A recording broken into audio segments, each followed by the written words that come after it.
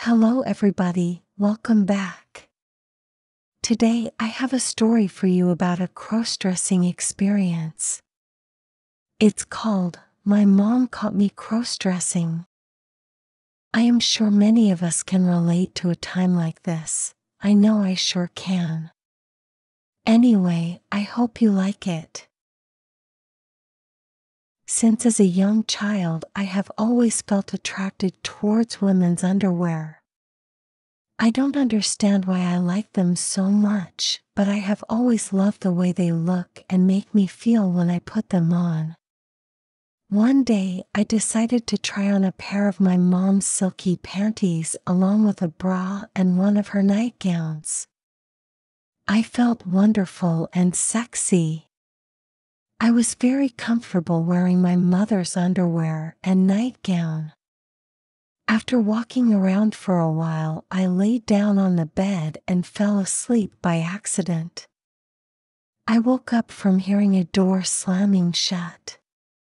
As I opened my eyes, my mom got a shot of me darting around the corner trying to hide from her.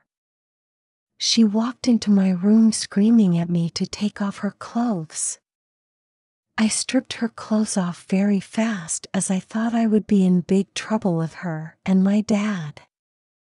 Luckily, my dad was understanding and told me that he used to do it when he was young too. After he was caught, he promised to never do it again. I made that same promise that I wouldn't wear my mom's clothes anymore. I kept that promise, but that didn't stop me from wearing women's underwear. I was so addicted to women's underwear that I would actively look for the chance to wear some. I once stole a bra and panties from my friend's sister's underwear. I also took from some neighbors' clotheslines late at night. But my mother found out and made me throw them away in the trash.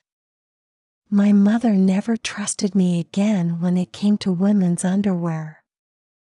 Now that I'm an adult, I still love women's underwear. Even though I'm married, I still enjoy feminine underwear. I confess to my wife about my urge to wear women's underwear often.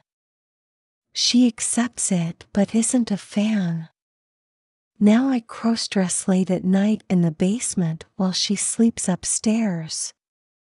She told me she doesn't want to see me wearing anything feminine around her. So to respect her wishes, I don't show her when I cross-dress. None of my family members know except my mom and dad, and I think a couple of my friends noticed, but don't say anything about it. I'm too embarrassed to go out in public dressed as a woman. So I don't go outside ever. Thank you for listening to my story. Sometimes it's difficult and we are not always able to live our lives the way we choose.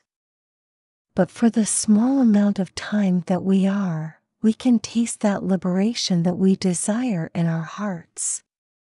If you liked my story, please don't forget to subscribe, like, and share.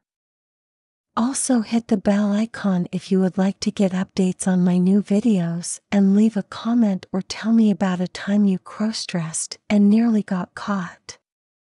Until next time, goodbye.